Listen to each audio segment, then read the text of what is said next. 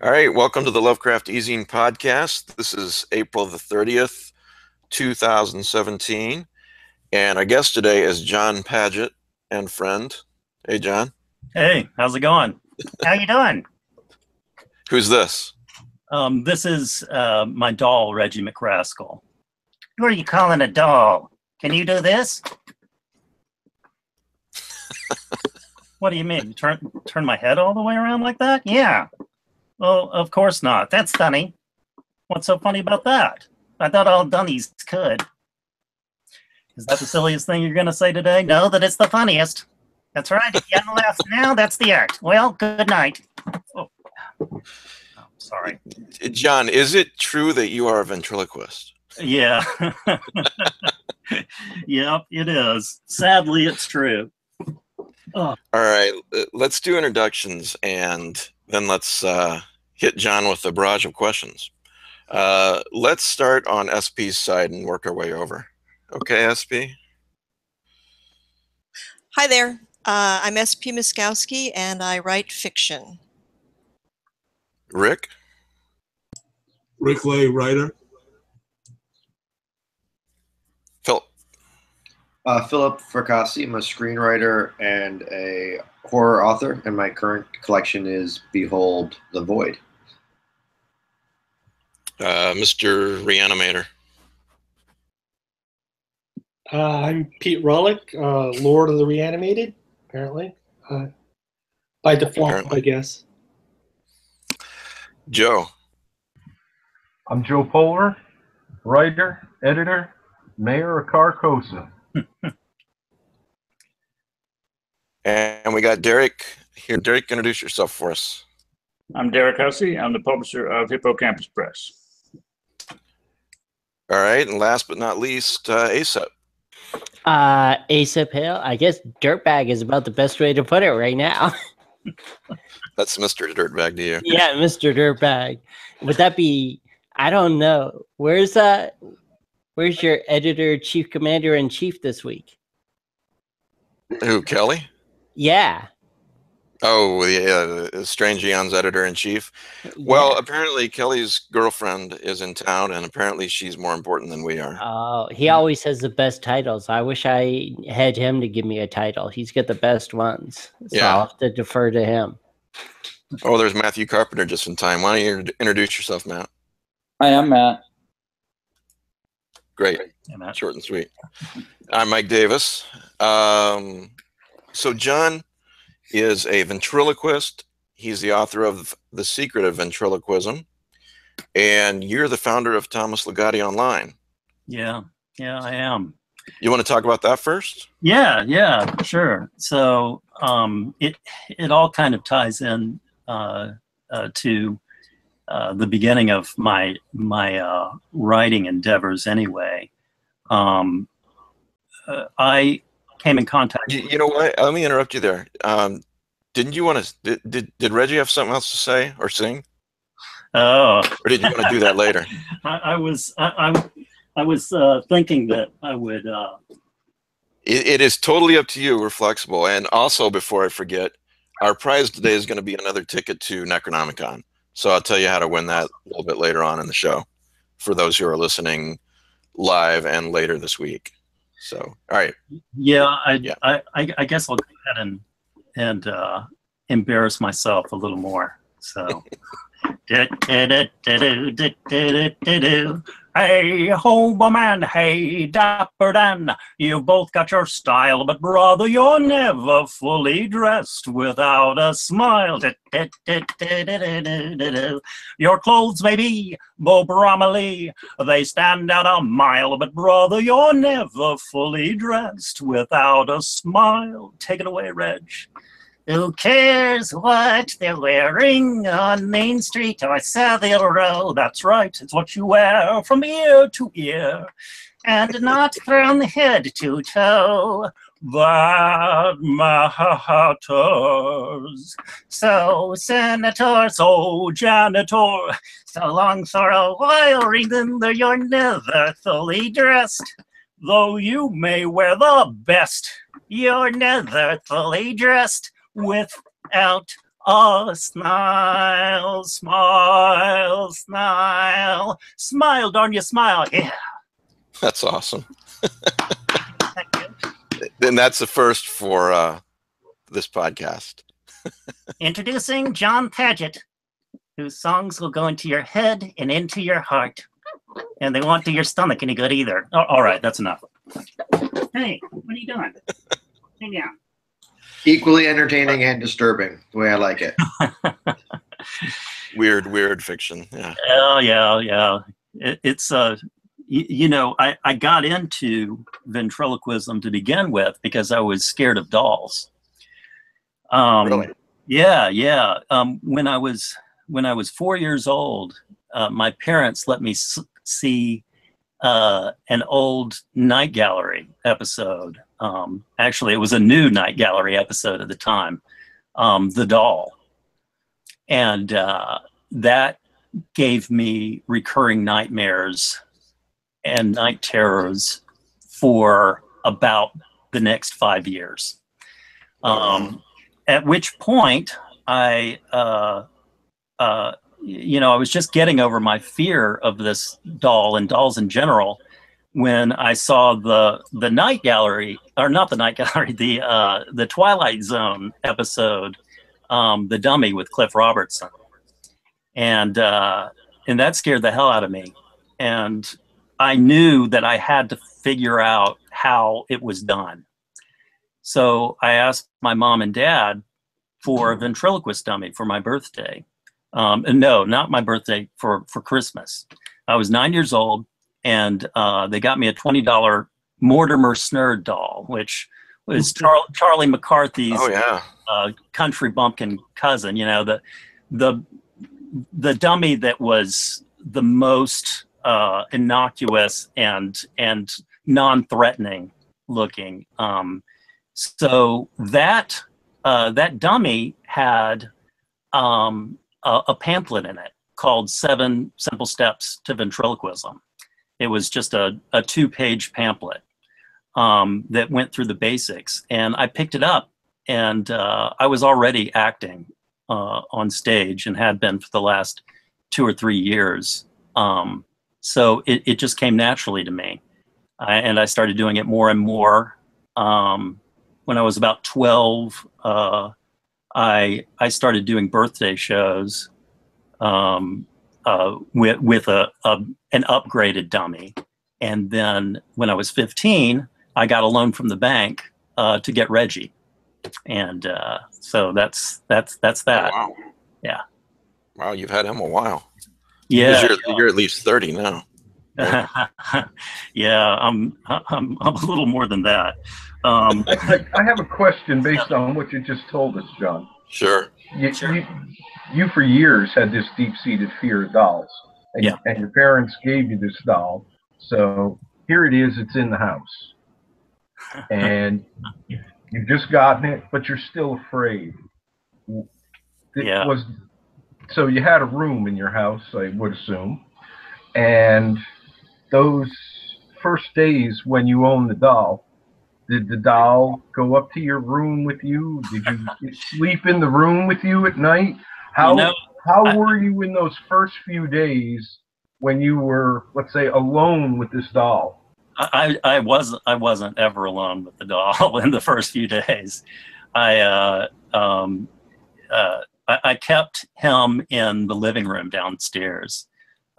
We had an old house in the suburbs in Mobile, Alabama,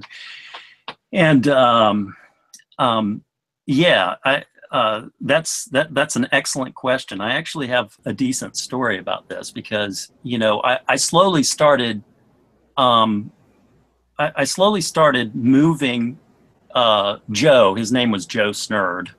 Wait a minute, there was a dummy named Joe? I can't be. yeah. There was the dummy's name was Joe. No comment. Shut up, Davis. Also, later to become Joe Snavely. But at any rate, I started moving him closer and closer to my bedroom at night. try to get over my fear of dummies. So the first night that I set him in the room with me to go to sleep, I had him in a little rocking chair. In fact, my kid has this same rocking chair now, a little wooden rocking chair across the room from me. And I made sure to move the chair so that the dummy wasn't looking at me. Well, I went to bed, a little nervous, and I started hearing some movement in my room. This is completely true. We had old hardwood floors, and I started hearing kind of a wood on wood sound. So I looked up, and the dummy was facing me, looking straight at me. And, of course I was freaking out, but I was thinking, okay, I must have forgotten. I must have not turned him away as I thought I did. So, I got under the covers, of course, and started hearing more noises of kind of a slow sliding noise across the floor. And I'm completely freaking out. Look, over my covers and see that he's closer to the bed. So this goes on for a while, and eventually he is very close to me, and I passed out. Didn't remember anything, didn't have any weird dreams. I remember waking up in the morning before I opened my eyes, though, and I felt something on top of me. And a little plastic nose pressed against my nose. I opened my eyes and grabbed the dummy. Of course, it is the dummy looking right into my face, my worst nightmare. I throw him across the room, run out of the room screaming for my mom, and my older brother is downstairs laughing his ass off. It was the worst prank of my childhood. And I did not sleep with him, with the dummy in my room after that, even though I knew it was a prank. I think I now see where that first story came from about the brother. Oh yeah. Well, that was definitely that got me into some trouble with my family. But yeah, that was based on a true story. I would say that probably 40% of that story is true. That's a wonderful story. Murmurs of a Voice Foreknown, is that the one? Yeah, it's a great story. I have a cousin who has 2 little boys, and when their second baby was born, and he was about 9 months old, the boys were playing together, and the older boy was sort of roughhousing with the baby, and they kept having to tell him to calm down, not be so rough with the baby. And at one point, my cousin said, all we have to do is make sure the baby survives to the age of 1. If you can make it to the age of 1 without his brother killing him, he'll probably survive. And I kept thinking about that when I was reading your story. I mean, we laugh about sibling rivalry and we talk about its significance, but it can be a very dark subject. And I think you explored it masterfully in that story. Thank you. That story, when I wrote it, it was a story that I always wanted to write. Probably, at least partially, to get revenge on my brother. That story, I had the worst trouble in the last page or 2 of writing that story. I had so many various endings, some of them supernatural in nature, and finally that one came to me and felt right. So probably of all of my stories so far, that may be the ending that I'm happiest with. It's interesting too, in talking about sibling rivalry. I happened to be, well, early on after the story came out, actually in Pseudopod, it was recorded by a great narrator, Paul Cram, and somehow I found this site on people talking about sibling rivalry and abuse, and for real. And I think I was searching for the Pseudopod URL, and this came up, and there were people actually discussing the story, which I thought was really cool, and saying, this guy really gets it. And then I thought, yes, at least I did that much right. I bet that was nice to see too. Yeah. Rick had a question for you, I believe. Yes, you mentioned that it was the episode The Doll from Night Gallery. Yeah. In which the doll had teeth. Uh-huh. Were you bothered about being bitten by dolls? Oh yeah, that was the thing, right? I mean, the doll, it was based on an Algernon Blackwood story of the same name, and the doll was about the granddaughter of a colonel in British colonial times, not colonial times, sorry, imperial times, Victorian era, and was set in India, right? You remember it. Yeah. At any rate, this colonel, he was in the war against an uprising in India, and which killed the leader of the insurrection there, and the leader's brother at the beginning of this story pops up and basically says, I'm going to take my revenge on you, Colonel. Just be looking for a package. Package comes. It's this hideous doll that the colonel's granddaughter immediately takes to, and the colonel, he knows, this is some kind of magical fetish doll. It's going to take its revenge. The Indian guy, the brother, says, the doll has teeth, and there's no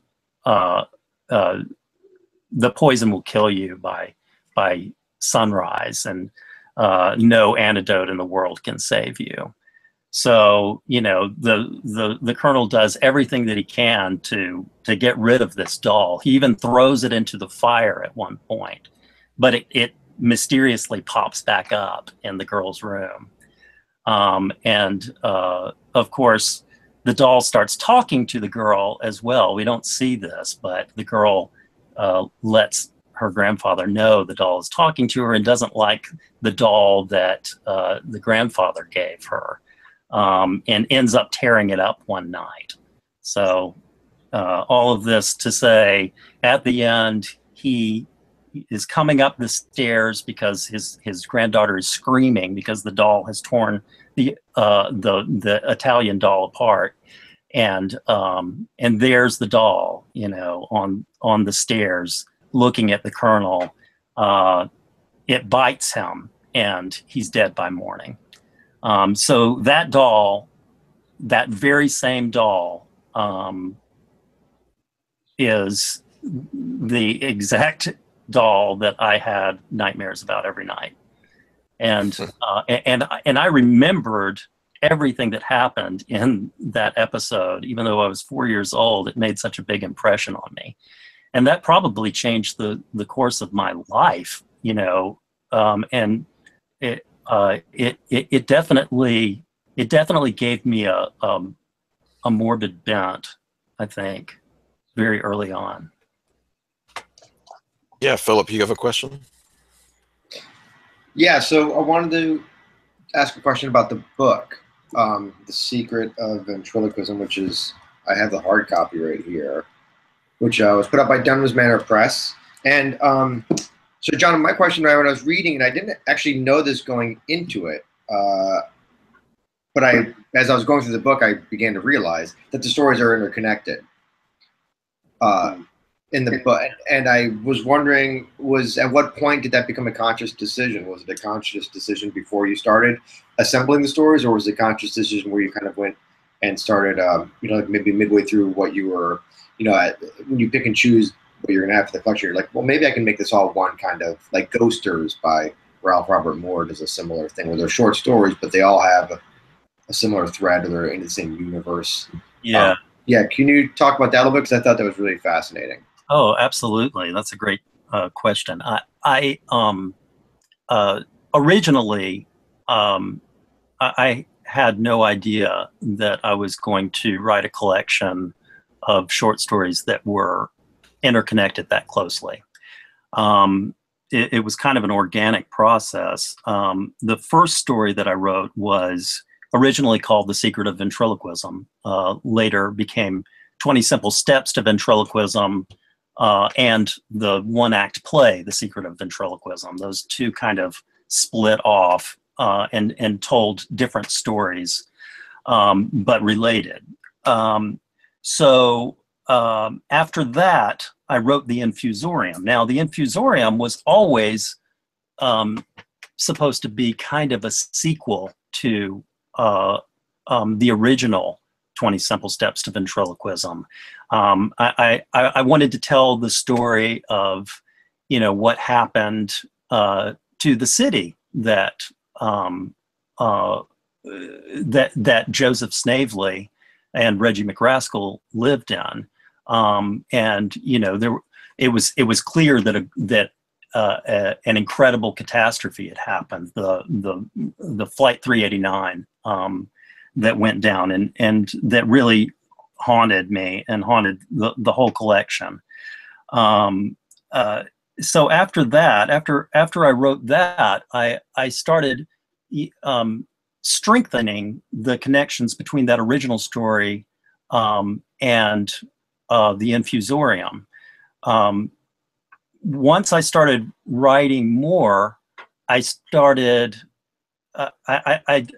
realizing, I haven't really told this whole story as much as I want, because almost every story that I wrote started having common elements come up in it, and I started realizing, this is the same town.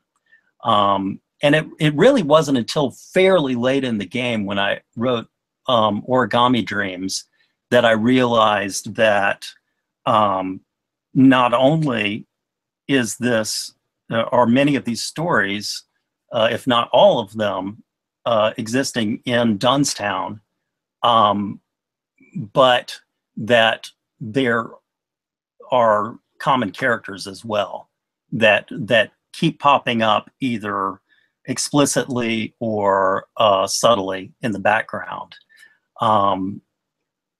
After I got to the end of the process, where I'd written all of the stories that were to appear in the collection, I went back through and strengthened those connections as much as possible. It felt like the right thing to do. It felt like I was telling a hybrid novel story, and actually, one thing that's incredible, you mentioned Dunham's Manor Press, and Jordan Krall, the editor and publisher, also a fantastic writer in his own regard.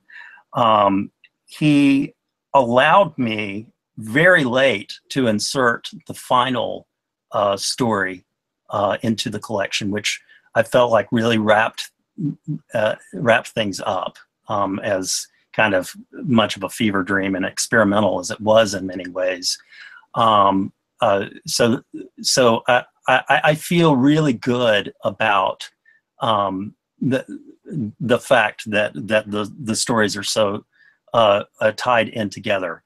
Absolutely was not expecting to do that. Very glad that it wound up that way. what's funny is the first collection that I read after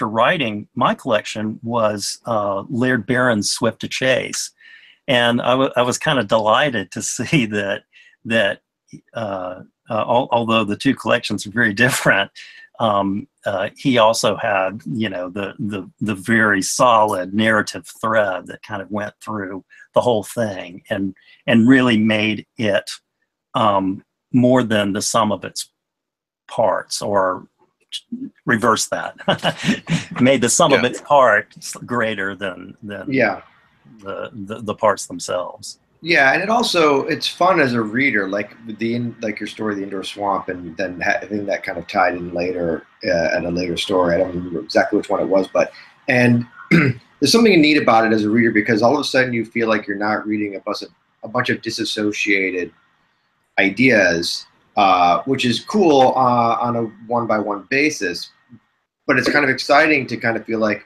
oh, I'm kind of experiencing a world, and through different interactions with different characters and different, I think it's a great concept, and I'm glad you did it, because it made the book work for me on a different level, other than just like each story being unique and sort of creepy and well written, which I enjoyed. It was, as a whole now, it's much more special to me as a reader, because I kind of feel like I was shown a universe that I wasn't aware that I was even being shown until really I think it was like the last few stories. So yeah, that's great to hear. You know, another after the fact, another set of collections that I consumed pretty close afterwards were Matthew and Bartlett's work, and I was happy to see that, you know, there's a universe there, and I absolutely am crazy about his stuff. It's funny that you bring him up, John, because he's watching live, and he wrote on my Facebook group that he didn't realize that you founded TLO. Oh, So.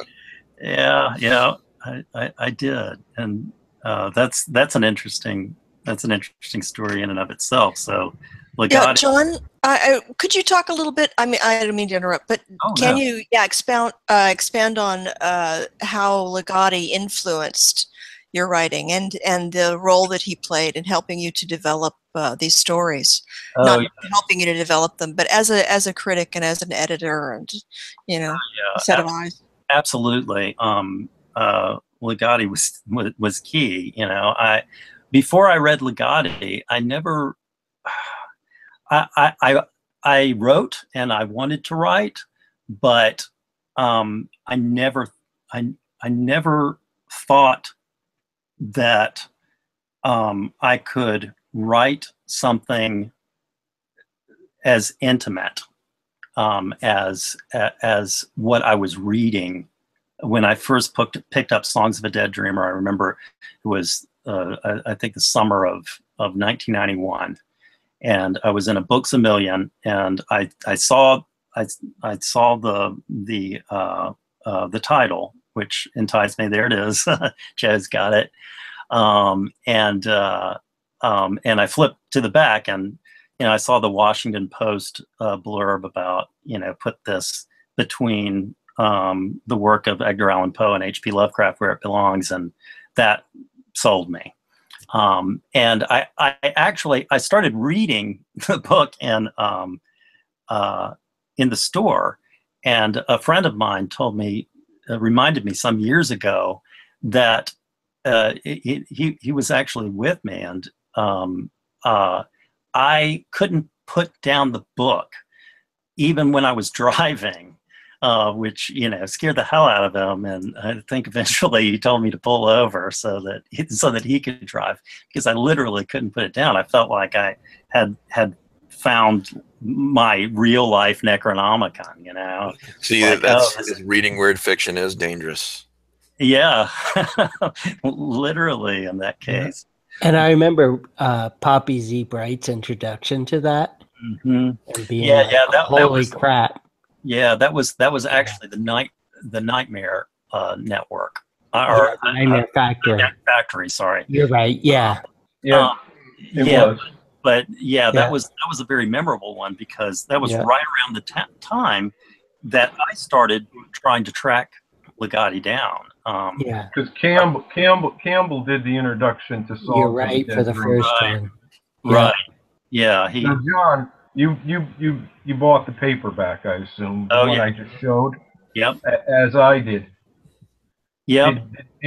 Was there one thing in particular? And I love the whole book, but the frolic. Yeah. The frolic hooked me. It is not one of my favorite Legati stories, but it has one of the most remarkable ending sequences, in weird fiction. It's yeah, amazing. It's a huge influence on me. I can't even put my finger on what it is that resonates in that story, but it just stays with you. It does. The images are unforgettable. I never would have dreamed of a galaxy being compared to a sewer or a toilet. Before I read. Well, that's it. That particular paragraph is one of the finest things written in all of weird fiction. It's the amazing. Poetics are just off the chart, and you read it, you finish the story. A couple paragraphs later, I think I went back and reread that paragraph like 6 or 7 times before I could progress to the next story in the book. No, it's a stunner, and I knew I was hooked very early on when I read that. But Legati, I knew from the time that I started reading Legati that if I ever was able to write fiction, that this is the kind of fiction that I would want to write. This is it, and I never thought, that I would write anything near the quality of it, but that didn't matter. I'd found my writer, and it stuck, and I became, Tom once in the 90s, he called me, Jonathan the Baptist. I mean, I was singing his praises everywhere that I could, giving people copies of his work, and that started happening on the internet as well in the mid 90s. I first created a Usenet group, Alt Books, Thomas Legati, and then I created Legati.net, Thomas Legati Online. And around that time, I guessed Legati's email address because I realized where he was working. And I was hoping that, he wouldn't think that I was a dangerous stalker. But he did not. I wrote him that initial email, and he wrote me back a very kind and generous email in return. All of this to say, probably a year or two before I got in contact with him, I wrote a story of my own. It was the first draft of what would later become The Secret of Ventriloquism. And this was back in 1994. And it was called The Eyes of the Master. It was very much a Poe/Legati pastiche. And it was terrible. I mean, it was just awful. And of course, as a complete neophyte, I thought that it was brilliant. And actually sent it to Tom as an ode. And once I had already been taken down a few pegs by my girlfriend, now wife, when she read it and saw it for what it was, which was a terrible pastiche by somebody who didn't know how to write creatively. She took you down a few pegs? Yeah, she didn't say it in those terms, but I got the message. And after Tom, and then I really got the message once Tom, he was very kind and generous about it, but I could read between the lines, and he obviously thought, this was a kind, Poe / Legati pastiche. I really appreciate it. So after that, I decided, well, okay, this isn't good. So I really want to write a good story. I'm not an author, but hey, I want to write. If I can write just one good story, then I'll be finished. And I told Tom that, and at a certain point, we were corresponding back and forth daily. We started talking on the phone, and at some point, as we were becoming friends, I said, you know what? Could you please take a look at this thing critically and give me your feedback, and just, gloves off. I can take it. And boy, did he ever take me down. I mean, Tom is brilliant, a very kind and generous man, funny as hell, but he's very serious about the craft. And he let me know in no uncertain terms in the drafts that came that, this isn't working, and this is why this is not working. And you don't know how to write yet. And I just kept on going back to the drawing board. I would come up with a version of the story that I'd be excited about and send it to him, and he would send it back to me covered in red, and pointing out the sentences here and there that might work or be interesting, but letting me know that it isn't working, and it isn't working. And so finally, this went on for years. And finally, in about 2004, it occurred to me, Tom kept on saying, what you really need to focus on is what you know about that not a lot of other people know about. And that's ventriloquism. So I started thinking about that, and I started thinking about that original dummy that I had, the 7 Simple Steps pamphlet. And I started thinking, well, what if that 7 Simple Steps guidebook was only part of what the writer originally intended to write? What if this guy had, 14 steps or 18 steps or what have you, and they just keep getting crazier and crazier, and the writer himself starts losing his mind, and that's where I started with an outline. I sent it to Legati, and he said, this outline could be a great story. And it was the first time, and after that, then the really hard work began, because I still didn't know how to write a story. And so I draft upon draft upon draft. And at the same time I was writing these drafts, I was reading drafts of Legati's The Conspiracy Against the Human Race, which those of you who've read it know is pretty intense. And at the same time, this was 2004 when this outline was created. Well, 2005 came, then Hurricane Katrina hit. We had to evacuate. We were gone for over a month from our homes. We didn't know if our home was still standing or not. We were very lucky that it was. We came back, and the work I was doing at the time was very much disaster related. So I was very in on that and all of the recovery. And I and my wife and everyone that we knew who lived in town was in a state of shock to one degree or another. It was a city of people with post-traumatic stress syndrome. And that kind of fed the story as well.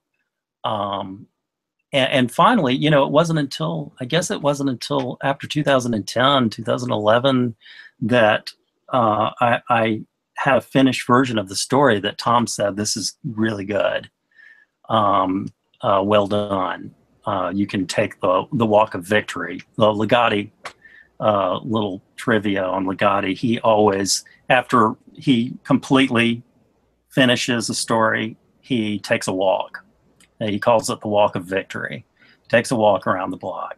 And so that's a that's a habit that I've picked up as well. That had to feel pretty good when he finally told you that. It did. It felt great, and this coincided with, it was around the time that I caught wind through Legati, I think, of Joe's Legati anthology, the Grimps Grubs Puppets. So was it the Infusorium that took another 4 years, if I remember right? Yeah. So it didn't, I joke that, the original story took, almost 20 years to write. And the second story only took 4 years. But yeah, and I had really bitten off more than I could chew with that story, the Infusorium. I mean, there were so many narrative pieces to that I had to juggle, and there were so many versions of that. And I think the Infusorium was finally when, because I was sending drafts to Legati for him to look at of that as well. And then Legati started having the big health issues. And then, of course, the mental issues that he has became exacerbated, and at a certain point he got, he doesn't really read much anymore. He listens and he watches, but reading just is very, very difficult for him now. Let alone looking at somebody's work critically. When you say listens, do you mean audiobooks? Yeah, audiobooks, all sorts of audio-related materials, interviews. He loves those as well. But is this part of the reason that, and not to jump ahead, but is this part of the reason for the audio project that you're currently working on? Well, that's always been what I've considered my forte. Okay. I started acting when I was 6 years old in community theater. Okay. And from then until my early 20s, I was always involved in a play, almost always involved in a play, sometimes more than one at a time. I got my bachelor's degree in theater arts. So very soon after I started reading Legati and became aware of him, I started creating tapes, audio tapes of his stories, and then started reading other stories that I like too. I wasn't producing these for anybody's amusement but my own, or maybe a friend or two. I would let listen as well. And this continued on. Eventually, I started sending these tapes to Legati himself, who would listen to them on his way to work in Detroit, and who, really got a good bit from them, actually. I remember him saying that his story, The Salal, from Noctuary, he never liked that story until he heard me read it. And, reading a story and hearing a story aloud, it's just a different experience. Right. I always prefer reading a story on the page to hearing it, but hearing it does open up a new dimension that the story alone does not have and can't have.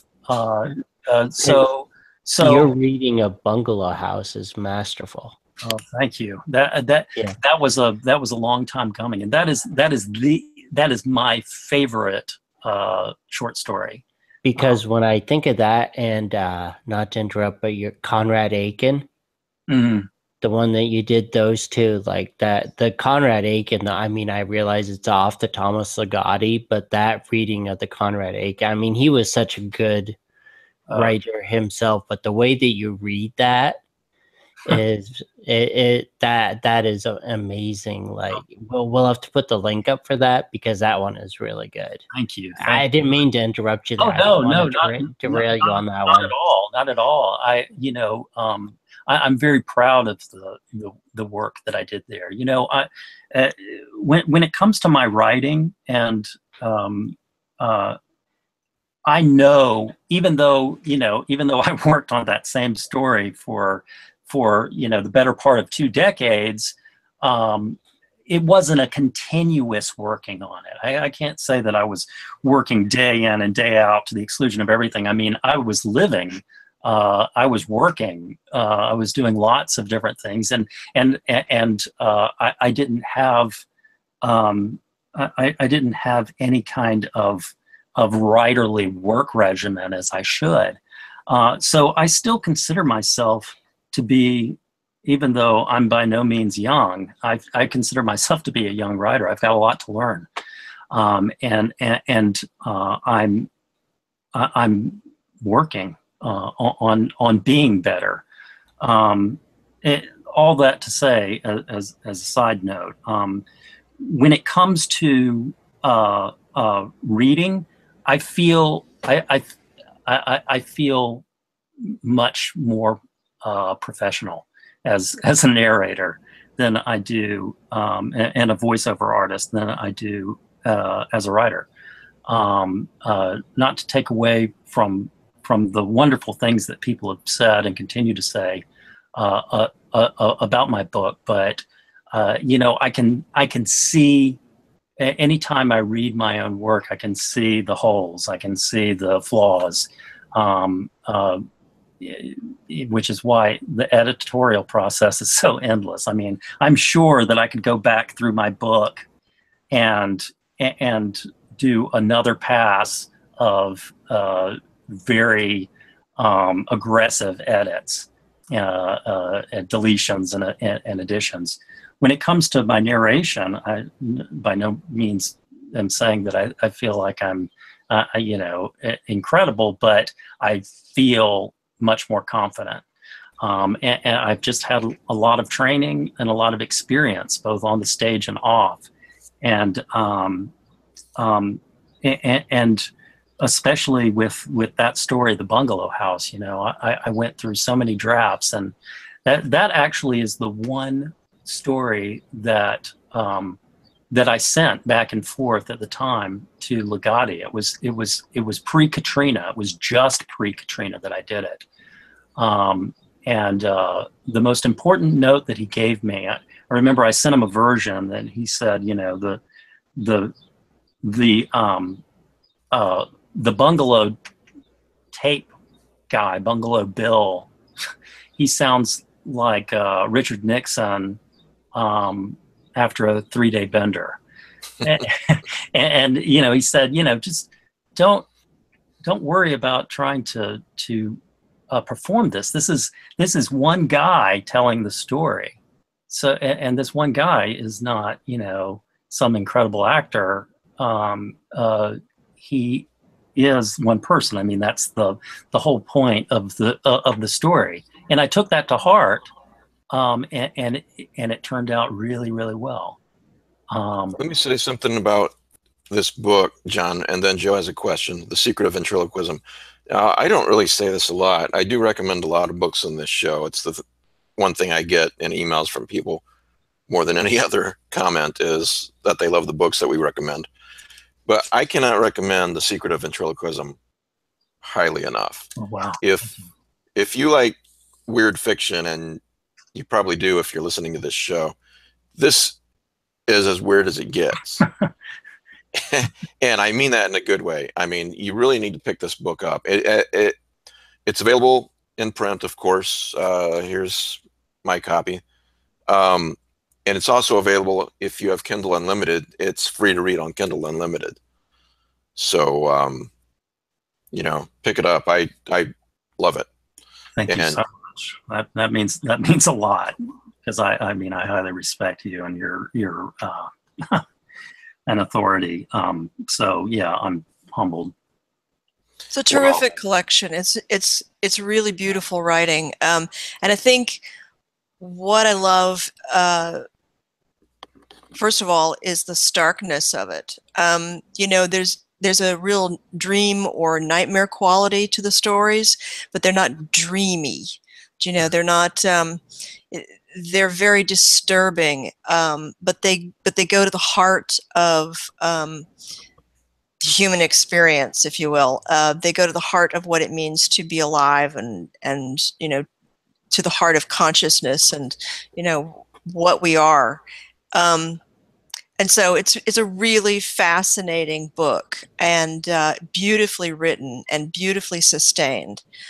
So I highly recommend it too. My vote doesn't count as much as Mike Davis's, but I think it's a great book, and everyone should pick up a copy, and especially if you're trying to write weird fiction or strange stories, you should read this book. It's just beautifully written.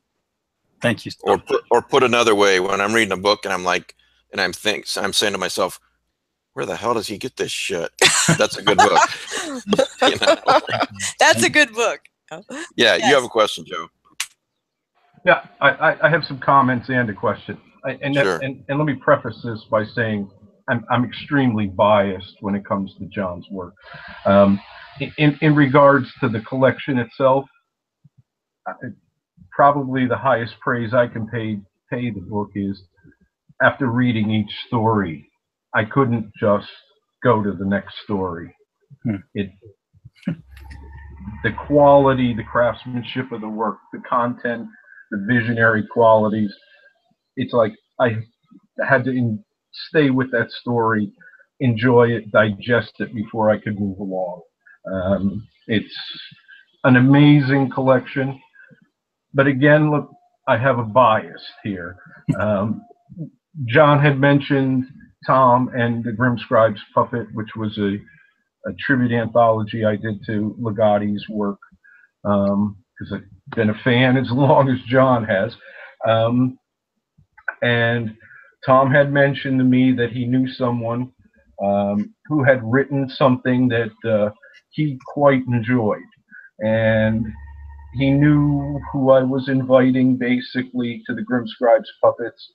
He knew if everything played the way I thought it would, the book was basically full, but would I take a look at something? That something turned out to be Jon's 20 Steps to Ventriloquism. I told Tom, I'll read it, but I'm not making any promises. Jon sent me the work, and I fell in love with the story. But it was also late in the game as I was putting the book together. And Jon's the version he sent me was shy of 15,000 words, if I remember correctly. Yeah, that's exactly right. And I started playing with my word counts, and I went to the publisher, and it's like, you can bump this up this far and no farther. And then I went back to my calculations, and it's like, shit. So the version that's in Grim Scribes, which I adore, is a shorter version. Yeah. And I have always felt deeply guilty for saying, I like this, but it's too long. No, not at all, Joe. I mean, you doing that helped me so much, because and I know that you've stated in the past that you prefer the long version of the story, and I don't prefer it. The long version, well, the long, it's interesting because in the collection itself, don't know how successful I was doing this, but I was able to tell the full story through 20 Simple Steps to Ventriloquism and the play, the one-act play, The Secret of Ventriloquism. But the process of stripping 10,000 words from that story was an eye-opener. You know, I realized that I could not only strip away some of the characters, but I could strip away all of the characters, and I could strip away not only some of the plot, but all of the plot, and still have a story that was distilled down to its essential elements. Right, and I think you did a fantastic job. In the end, I absolutely loved what you did, and of course, I used it. But I've always felt guilty. I've always felt like I've deprived readers of a gem. Thank you. In ways, the final version is the better version. Probably as an editor, I have to go with the short version being superior. But as a reader who came to the work cold, and even though Ligotti suggested it, all he said is he'd read it and enjoyed it and would I look at it. So I didn't have it was very a lot of preconceptions going in. Plus I didn't know what it was going in. And it's sort of like a first date. You know, I read the 15,000 word version. I knew I wanted it and immediately started panicking because it was too long. Yeah. And like I said, go ahead. I had never been published before that. So it was a huge leap of faith. And I mean, if you look at the table of contents of that anthology, I mean, it contains some of the very best writers. I'm very proud, and it's an amazing. I was absolutely stunned that we won the Shirley Jackson Award for Best Anthology for that. And you're just as big a part as everybody else in that collection. But basically, my question is, do you think you might ever, somewhere in some form, publish the original version? Well, the original version, or very close to the original version, actually exists. Mike took it for a Lovecraft eZine issue. Yeah, I'm looking at it right now. Actually, The Secret of Ventriloquism by Jon Padgett. Yep, that's pretty much it. I mean, That's free to read online. Just so the audience knows, that's free to read online at the Lovecraft eZine website. Just Google Jon Padgett and The Secret of Ventriloquism. I know Mike had published it, but I didn't because I had read two different versions. I didn't read that. I just assumed it was the shorter version without looking at it. I'm sorry. No, not but at all. It's like I have for years felt this great guilt, like I deprived readers. Well, go ahead and feel guilty. That's fine. Thanks. It's sort of like Ted Klein. You have the events of Poor Ass Farm and you have the ceremonies. It's like, yeah, events of Poor Ass Farms is probably the superior piece of work. But I read the ceremonies first, and I love the ceremonies. So yeah, I do too. And the longer version of my story is my sentimental favorite as well. I mean, mine too. Like I said, it was the first. It always will be. I mean, it's messy and sprawling. It's probably got too many moving parts, but it's the one that it's my first good story. You know, and like I said, as an editor, it's what I read first, and it's a first date. I got done. I finished. I walked home from the date looking forward to the second date. You know, it's like, wow, that was really great. You know? You know, it's funny because when Mike took that story, at the same time, Pseudopod took the shorter version, 20 Simple Steps to Ventriloquism, and Pseudopod is a wonderful operation. You know, and I was so lucky that basically I got published by my two favorites, Lovecraft eZine and Pseudopod, one in print and one that very kindly Sean Garrett, the co-editor of Pseudopod, allowed me to narrate myself. And that story and that version of that story is still available for free online. You know, about a year after that appeared, I got contacted by Steven Susko, the guy who wrote The Grudge, and a movie producer now and director. And he optioned 20 Simple Steps to Ventriloquism, and renewed the option this year as well. And it's gotten a lot of interest.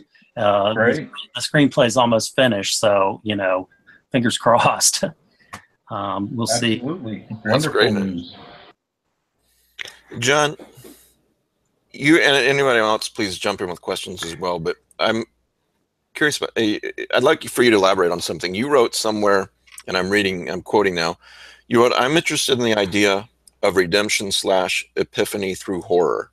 Mm-hmm. Can you elaborate on that? That's interesting. That's a good question. So, you know, as I mentioned, I went, me and my wife and our pets at the time went through Katrina, and post-Katrina New Orleans was very difficult. It was a very difficult city to live in for about 5 or 6 years. The infrastructure was shattered, and it took a long time for it to become normal by previously thought of means. And we were all under a lot of stress, and at the time I really struggled with anxiety, you know, my friend and fellow TLOer Matt Carden, who is also just a brilliant writer of fiction and nonfiction alike, he suggested two things to me. He suggested a meditation process, mindfulness meditation, and he suggested the work of Eckhart Tolle, the spiritual teacher who wrote The Power of Now, and that had a big impact on me. That book and daily meditation, and it had a big impact on my book as well, and the stories in it were very much affected by that. And I started, what I started realizing is that I wanted to try to write something that that kind of got to the core idea that our minds are they drive us mad. Our thoughts compulsively fill our days and nights with depression, anxiety, and we very rarely really are here in the present now. So where horror comes in is the idea that of, you know, the great horrific epiphany in any number of horror stories becoming the catalyst for mental oblivion. And there are two sides of that oblivion. Yes, it's horrific. Identity gets swept away completely. You know, the idea of the black static in one's head that supersedes all compulsive thoughts. But there's a positive side in there as well. When you are able to quiet your mind through whatever process, whether it's a mindfulness practice or medication, or in my case, a combination of both, your quality of life is better. That's just a fact. And I struggle at times of great stress, like many of us, with compulsive thinking. So that's kind of what I was thinking about with many of these stories. The protagonists are struggling with, they're haunted by the past. They're anxious about the future.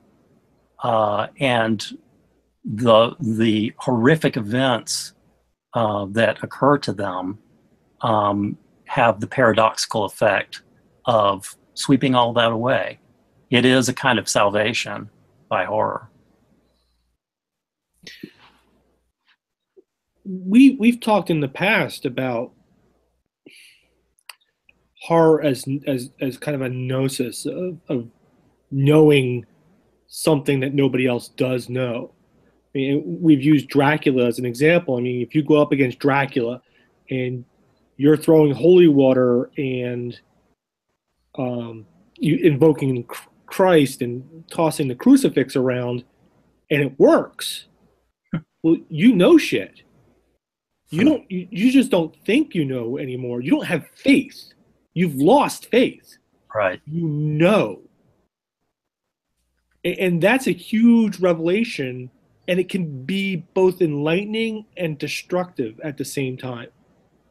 Yeah, right. Exactly. I mean, it's all a matter of perspective, and you know, our minds and our egos tell us that knowing is all about facts and figures, memories, compulsive conceptions and imaginings of the future. But is that really the case? And that's one of the major questions that I try to not answer, but at least wrestle with in The Secret of Ventriloquism. Well, in a lot of left-hand path traditions, like in Indian traditions, and I mean East Indian traditions, the fear is a form of gnosis, and it's practiced that way. Like with the Agori, they have specific practices to induce that all-encompassing fear of terror. I know that Ligotti writes about that even within Conspiracy Against the Human Race. You know, and you talked earlier, not to interrupt, but about Matt Cardin, because I remember Matt Cardin was one of the very first in All Cthulhu that kind of was like, hell yeah, let's join with TLO. And, you know, I think I know I asked you this earlier, but can you talk a little bit more about you guys' friendship on that? Because I was really excited when I opened your book and saw that he had done the introduction, because I think he's one of the unsung heroes in this. He is. Whatever you would call it.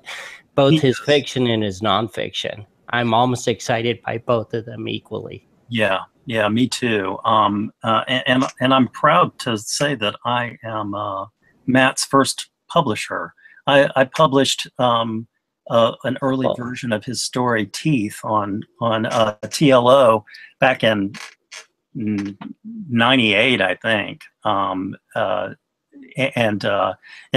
that's an interesting story in and of itself. It's literally a great story, but he, you know, I asked him at the time. And just to preface this, when I was first talking about creating a Legati Usenet site, he was practically the only person on Alt Horror Cthulhu on the Usenet that thought that it was a good idea. Everybody else said, you know, to one degree or another, yeah, Legati's great, but I mean, how many people are going to be interested in this kind of, you know, obscure writer who is by no means, you know, big on the scene? That's too limited. It's too limited in scope. And almost Matt, 20 years later, TLO is still going strong. yeah. Because I was in the military at the time. I was on a submarine, so we would be out for months at a time and come back in, and you would download all your messages. And I remember we would get all the Usenet stuff at once. So I remember reading all this stuff and being like, "Are you guys insane?" Because I did have the first Carolyn graph of Songs of a Dead Dreamer. Because at the time there was like Clive Barker, like I said, Poppy Z. Bright. You know, there wasn't that many people writing that type of thing. So I remember there was one other guy on the base that we would swap books back and forth. Cool. So I have a very clear memory of him going, "Have you read Legati yet?" Yeah. And I was like, "Who are you talking about?" Yeah, you know? So I don't have that one anymore, but I still have my original copy of Grimscribe from the Carolyn graph. Oh yeah. You know, and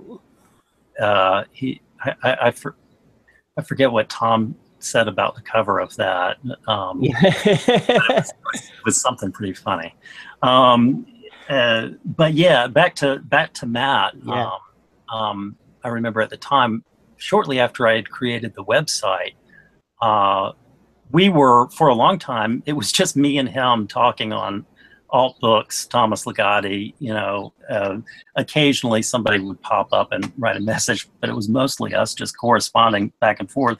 And I realized that Carden can, in the course of 15 minutes, write just a random post that is brilliant and completely publishable. You know, the guy's got a mind like a steel trap.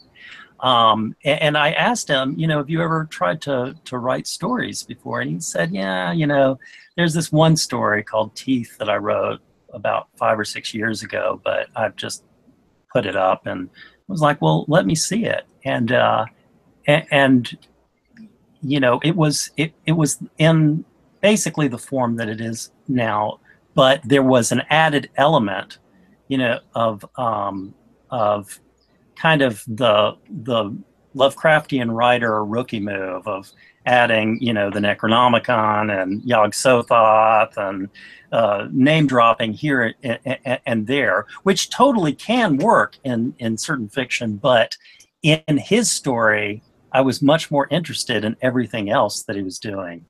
And I remember telling him at the time, you know, try stripping all of this stuff out and see how it works without it. And it worked very, very well indeed. That it got a lot of attention being up on the Legati site. And from there, you know, he's been writing mostly in the darkness. But I have immense respect for Matt. He's a remarkable mind and a remarkable writer. Yeah, it was just amazing when, like I said, when I opened the copy of your book and I saw that introduction. The only thing I can liken it to is when I opened D.B. Watts and I saw Timothy Jarvis had done the introduction. Similar experience where I'm like, okay, take it, you know, take notice of this. This is actually serious work that follows. Yeah. Because Matt Carden, I just held him in that esteem. Like anything he publishes, like even what's the name of his website? Teeming Brain? Yeah, Teeming Brain. Like he doesn't update that enough. Like when I do see that's updated, that's one of those things in your RSS feed. You're like, I'm going to save this for later in the day. Yeah, Matt's can enjoy it. He has the ability to log off for months and months at a time. Sometimes as much as a year or two will pass by and he'll be offline, which I kind of envy. Yeah, me too. In a way, you know, it can be so burdensome. But he's very, very good about setting boundaries for himself. And that's one of the reasons why he hasn't he hasn't produced as much as you would think that he would have, especially in the early 2000s. He was producing so much, but he really respects when his mind goes into kind of a quiescent state, creatively, and he can remain in that state for a long time. I mean, he doesn't. He's one of the more ego-free people that I know. Well, that leads me exactly into what I really been wanting to ask you, because I know that your wife, your longtime partner, is a poet and an English professor, because we talked about it. And I wanted to ask you, how do you deal with two highly creative people, because you've been involved with theater most of your life, living in the same house together? That's a great the entire time, especially through something traumatic like Katrina and all the upheavals. That's a great question. And, you know, the answer is a lot of the early years of my writing were completely in stealth mode. I mean, she would know, you know, I'm working on this story. I really want to get this one story right. But I didn't really talk about it much at all.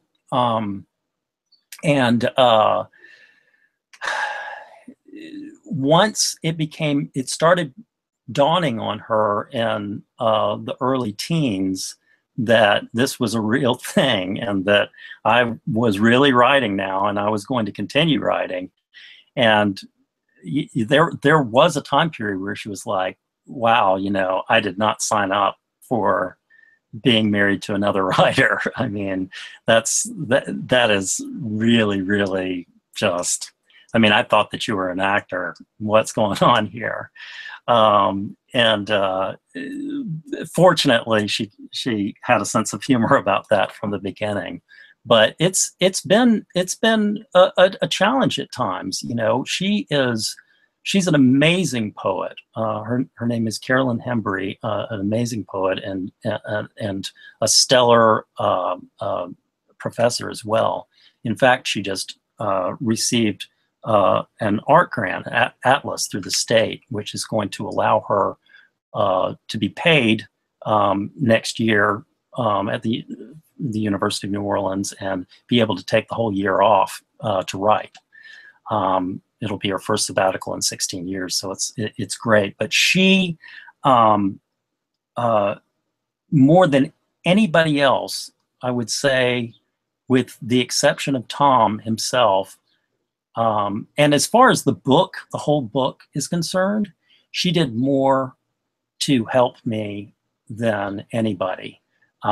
She spent a solid month of her summer off last summer reading and writing extensive notes on my book and all of the pieces in there. It was an amazing gift. It was also, she is no nonsense about the craft of writing, like Ligotti. So it was also a big ego blow at times. But I'm one that I really believe that it's a good thing to occasionally be knocked down some pegs. You know, it's a, you know, I can't forget that, you know, I'm young in this process. I am. I've got a lot to learn, and I'm teaching myself as much as I can through the work of others and through my beta readers, and through, you know, the people that I know and respect who are writers. Many of whom are right here, right now, actually. Well, before we move on, does anyone have any last questions for Jon? Anybody that we missed? I got kind of a personal question. You live in New Orleans now, right, John? Yeah. Are you from like around Alabama originally, or what? Yeah, Are you? Okay, I was having a hard time placing the accent. I wasn't quite figuring out where it was from. I grew up in Mobile, Alabama, and there's no question that the Deep South has infected my work. I mean, it's Dunstown is Mobile, Alabama, to many in many ways. Certainly, all of the ranch-style houses that appear compulsively in my fiction are based on reality, as is the park. That whole area. It is a mill town as well. I actually did, though, a lot of research about environmental disaster and real life environmental horror of the kind that you see in some of the stories in my book. So yeah. To answer your question, definitely. What year did you first move to New Orleans? We moved to New Orleans in 2001. Okay. Yeah. Did you know Harry Anderson at all, or? No. I was just curious. Before that, we lived in Tucson, Arizona for a couple of years while Caroline went to graduate school. And before that, we were in New York City. Oh, okay, cool. So Derek, you have a comment? Yeah, I just wanted to say it was great to hear you guys talking about old horror Cthulhu, because I was a regular on Usenet on that site back in the early to mid 90s when I was working at Routledge, an academic publisher. I probably should have been working on their projects, but I was on Usenet a lot of the time.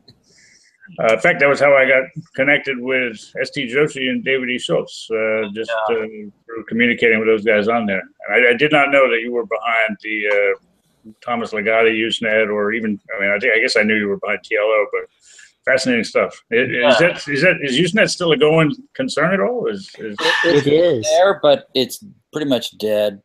Yeah. As far as the alt horror Cthulhu, that ended really as an important venue about 2008 or 9 when Facebook really started to kick in. There's a big migration. Because I was active on that website from I'd say 2004, 2003 for 5-6 years.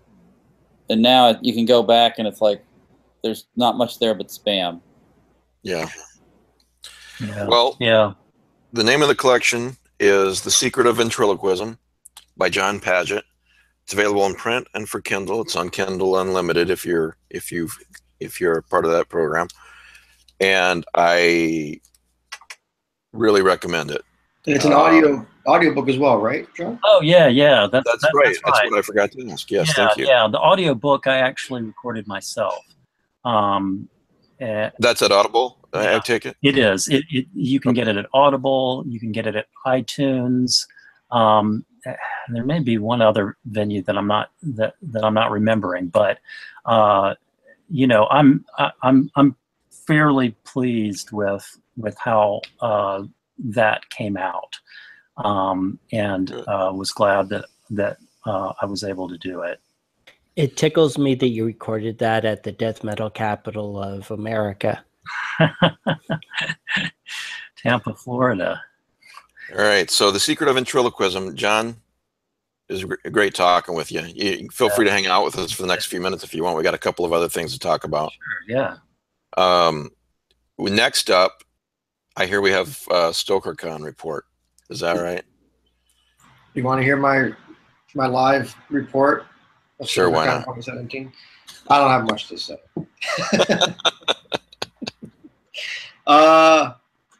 Yeah, StokerCon was cool. StokerCon, unlike Necronomicon, I'm not a con guy. This is the first time I've gone to a con. It was very inclusive unto itself. It was sort of the equivalent of going to a high school reunion for high school that you didn't go to. in some senses. So if you didn't know a lot of the people, or if you hadn't been ingrained into the kind of the HWA for the last decade or 2 decades or however many decades they've all been there, you definitely feel that, you know, you kind of got to make your own con experience special, which is what I tried to do. I just tried to meet a couple people that I wanted to meet.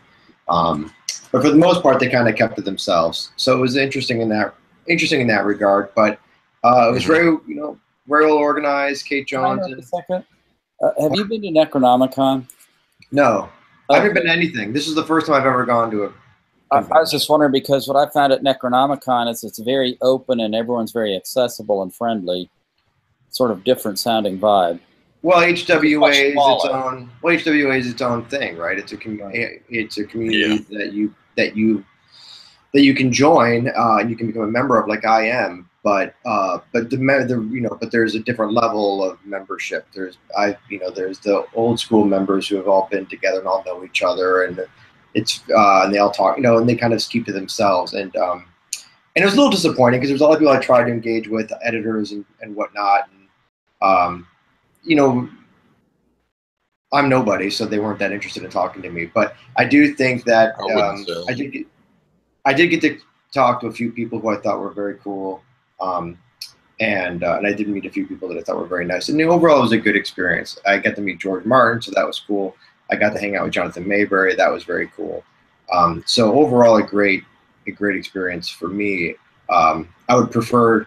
I'm looking for the Necronomicon. I'm looking forward to just being able to go talk to whoever I want and not have it be necessarily trying to break into circles. But this is the nature of what it is. I mean, it's ultimately it's an award show with a bunch of panels surrounding it. First off is you're not nobody, okay?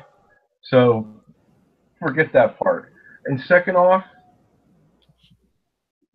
it doesn't matter who you are. Mike, Pete, Rick, we've said this over the years, I don't know how many times.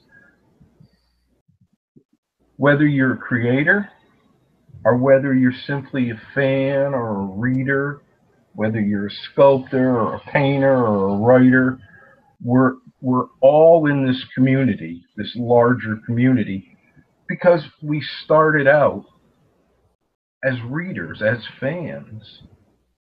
And to gather together, I like meeting new people. When I met John, okay, I never heard of him.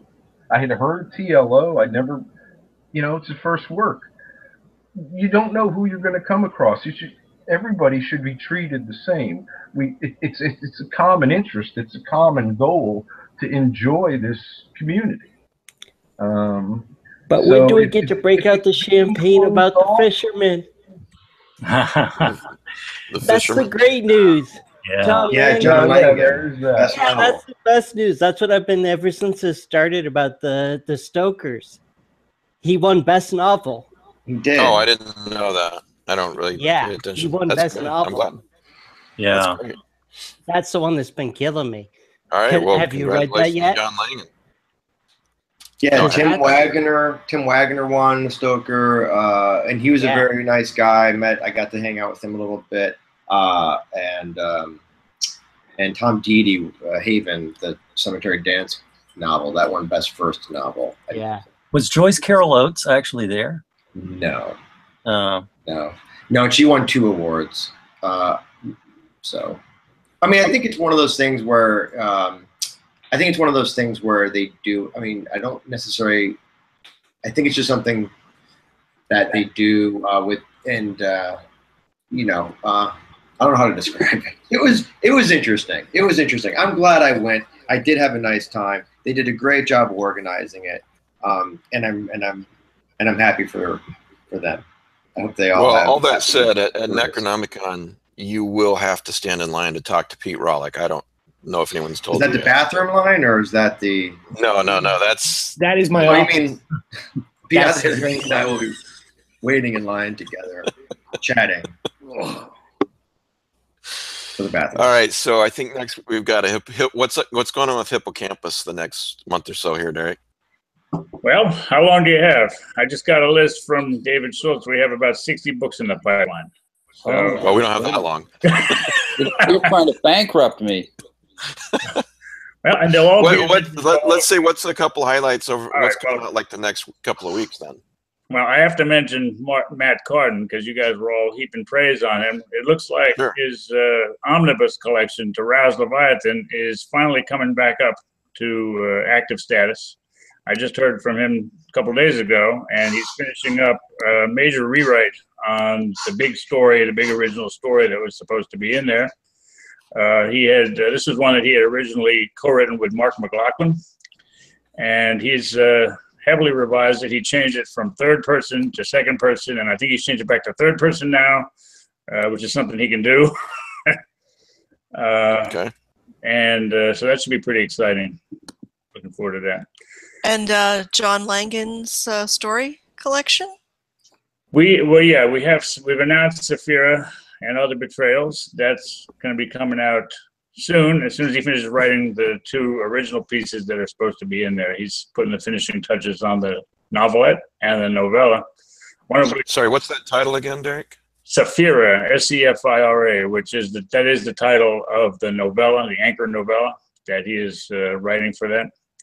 And the subtitle is And Other Betrayals, because I guess, like we were talking about, there's a thread that runs through all these stories that was evident in retrospect that they're all about betrayals. And that should be great. I'm very pleased that he won the Stoker now, because we can put Stoker award-winning author John Langan. Yeah, absolutely. You've also got a letter collection coming out this summer that we're all eager for, which is the Clark Ashton Smith one. Yes, I do. In fact, I'm working on that right now. This is the arc. I'm making my way through it. Dawnward Spire, Lonely Hill. The letters of Lovecraft and Clark Ashton Smith. And I didn't even know that. Yep, it has both sides of the correspondence. It has a lot of interesting appendixes in there. We have, not a lot of people know that Clark Ashton Smith designed crossword puzzles. And he made them extremely complicated with very arcane words, as you can imagine. And we have managed to dredge up a fair amount of Clark Ashton Smith's crossword puzzles. So they will be included, and you can work them yourself if you can. But the letters between Lovecraft and Smith are just really fascinating. And this will be coming out for Necronomicon, which means I have to get it to the printer in June, because it's going to be a hardcover, one big hardcover buy. You also have a C.L. Moore, Henry Kuttner letter collection. Yes, that's coming out in paperback. It's Moore, Kuttner, Leiber. I think we're going to put in the letters to Pabdi, which is a set of letters that they just acquired up at Brown University. Were kind enough to give us copies of it, so we're going to get those annotated and in there too. So how can people look at your catalog and buy Hippocampus books? Well, the website is hippocampuspress.com. And I put up most of the new stuff is available for pre-order now. We are just now putting the finishing touches on S.T. Joshi's nonfiction book called Varieties of the Weird Tale, which includes a lot of stuff about the classics. We have in there an article about Bram Stoker, article about William Hope Hodgson, some of the lesser-known Gothics like E. Nesbit and Wilkins Freeman, Mary Wilkins Freeman. And we have a book of uncollected stuff from Lord Dunsany. This is another of the titans that preceded Lovecraft. That's edited by S.T. Joshi and Martin Anderson, called The Ghost in the Corner. And both of those should be available probably in 2 weeks. I've been saying that for a while, but this time we mean it. Okay. All right. Thanks. Hippocampuspress.com. Real quick, can I ask Derek something real quick? Please go ahead. Is there any works in the pipeline from Ann K. Schrader? We don't have anything in the pipeline from her right now. I mean, she's a regular contributor to our poetry journal, Spectral Realms. Right. And I would imagine that she is accumulating enough for another poetry collection. I just had my fingers crossed for a Hail Mary on that one. What other letters do you have coming up after Clark Ashton Smith? Okay, well, I have a list right here. We have the letters to Maurice W. Moe. We have the letters to Lovecraft's family, that'll probably be a 2-volume set, and we may do that in limited hardcover. These are pretty interesting letters that he wrote to his aunts, and we have one letter, I think, to his mother. And because of the sentimental nature, that'll probably be a big seller, we think. I mean, he really lets his hair down talking about personal matters that he wouldn't share with his fellow writers or other amateurs. We have letters to Brodowski coming up. This is far out now in the pipeline. Letters to Cole and Galpin. I think we did the letters to Alfred Galpin some time ago, but they're going to be reworked and bundled with letters to Cole. And I think as far as, we actually have another series coming, which is the letters of Clark Ashton Smith, annotated. And so Smith Barlow, Smith Wandry, Smith Durless, Smith and Loveman. These will be really fascinating. And so that'll be a parallel letters series to go along with our collected letters of Lovecraft. All annotated by S.T. Joshi and David E. Schultz, who were the two big wigs of Lovecraft studies, I would say. All right. I want to mention that Dark Adventure Radio Theater, the H.P. Lovecraft Historical Society guys, they've got, they're doing Haunter of the Dark, you know, their audio dramas that they do, which I love them. I think they do a fantastic job, and you guys know how I feel about audio dramas and old-time radio. Sean told me that Haunter of the Dark should be out sometime in late June, give or take. So I'm looking forward to that. That's one of my favorite Lovecraft stories. Do you know, Mike, are they going to put any of the Shadow from the Steeple or any of that? Is any of that included in there? It's like it all been put in together as one big story, or? I don't know. I'm sorry. Just that I thought that would have made a really nice package if they did all 3 stories. Yeah, no, I don't know. Along those same lines, the Lovecraft eZine Fiction podcast that's for Patreon members, the first one is almost done. And I'm titling it, the whole series is titled Lovecraftian Tales, Stories of Weird Fiction and Cosmic Horror. So I would say sometime this coming week, that'll be released to my Patreon members. So if you're interested in that, it's only $5 a month. And you're supporting, and I'm poor, so it helps. Just Google, well, I've got the link. If you're watching or listening, the link will be in the description, but you can also Google Lovecraft eZine Patreon, and I believe it's the first link that comes up. And I think, before John, I know John's got a couple of recommendations before we go, but I think I forgot that we wanted to mention Behold the Void, didn't we, Philip? You want to say something real quick about Behold the Void? I'm muted. Oh, yeah, sure, of course. Behold the Void, it just came out on audio. So just actually the day before yesterday, Journal Stone released the audio version of that. So it's now available through Audible.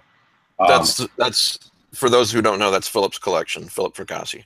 Yeah, collection Behold the Void as in 9 stories. And the one of the stories from the book is called Altar, which is one of the first stories I released prior to the collection. It's in the collection, but you can, through Monday, tomorrow, May 1st, you can download it for free.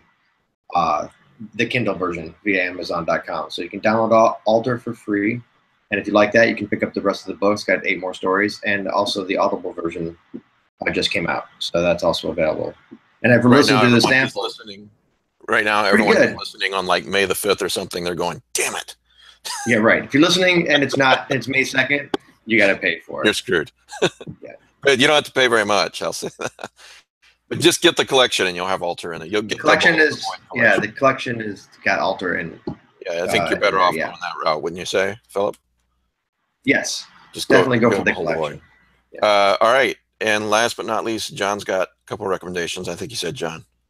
Yeah, actually, Altar was one of those recommendations. Oh, okay. There were a couple of stories over the last year that blew the top of my head off, and Altar is definitely one of them. Amazing. Thank you. S.P. Miskowski's Muscadines is the other one. Wow. Oh, thank you very much. Ever since I read that story, it keeps popping back up in my mind, which is always a great sign. Lastly, I've got to recommend a book that I know a lot of people have recommended, but the author is not as well known as he should be. Christopher Slatsky, Electromancer, and other weird tales. It's one of the best weird fiction collections that I can remember. It's amazing. He also has a new one-act play, just like you, in the end of your book now too. It's a new trend among weird fiction authors.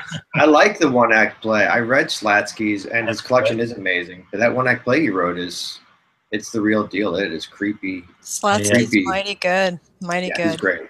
And I just want to say I would be a rotten author if I didn't mention Muscadines is also published by Dunham's Manor Press, and so thanks very much to Jordan Krall for taking up that story and taking it to heart, and he did a beautiful job. Matched me up with a wonderful artist, Dave Felton, and it's a nice little book. Yeah, the illustrations in there are really I want to cool. give credit to Dunham's Manor Press and to Jordan Krall. Who also did Alter, my second chapter. Done The Secret of Ventriloquism. Yeah, I keep on saying that Dunham's Manor is like the 4AD of weird fiction presses right now, which I think I'm dating my age by saying it's the 4AD of small presses, but it pretty much is. Once you see that, you go, okay, I'll pick it up sight unseen. He just nails it every time. It's true. It's true. Well, today is April the 30th. If you're listening to this anytime in this coming week, it's Sunday, April the 30th, you can get in on the prize for the week. Just email Lovecraft eZine prizes at gmail.com. And the prize is another ticket to Necronomicon. So if you'd like a free ticket to Necronomicon, that's a great value. I don't remember what they are. I think they're $75 or something like that. I don't know. Email Lovecraft eZine prizes at gmail.com, and in the subject, please put just put Necronomicon. That's fine, or Necronomicon ticket, whatever you want to put. And I will use random.org to choose somebody a week from now to choose the winner. So, John, once again, thanks for being on the show. Thank you, man, so much. Great talking with you. Thanks to all of you. It's been amazing. Matt Nice Bartlett talking with you, John. You too. Matt Bartlett, I think, is disappointed because he wrote on the message board that he expected the dummy to toss you out and just do the whole interview. Yeah. So, I thought about it. I was going to say goodnight, Reggie, so he didn't feel let out. all right. Well, thanks. Oh, you're going to get Reggie? There he is. Pete's so creeped out right now. Good night, everyone. Nice seeing you. Good night, Good night, Reggie. Next week, I'm bringing my sock puppets. Everybody, thanks for watching. Thanks for listening. And we will see you next week.